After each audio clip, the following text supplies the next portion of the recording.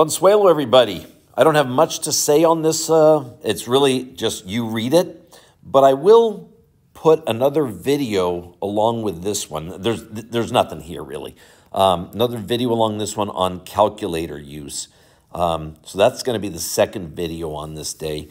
Other than that, read through this first, and then listen to the other video, which is fairly short, so it shouldn't be that big of a deal.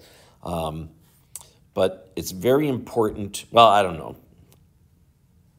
Very important, but there's one thing I want to really emphasize with this, and that's the use of parentheses.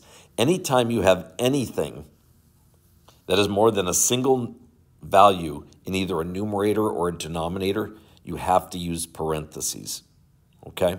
So make sure you read through this file. I suggest you use your calculator and actually go through these examples, and then also listen to the accompanying video that I put along with this.